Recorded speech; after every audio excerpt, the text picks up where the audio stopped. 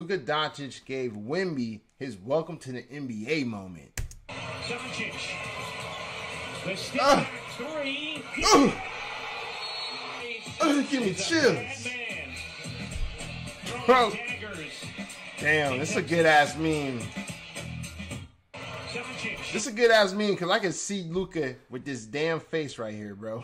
He just will just, you can tell he was like, you know what? I'm gonna ruin his night, bruh. Luka just, he that petty, bro. But he lets his game do the talking.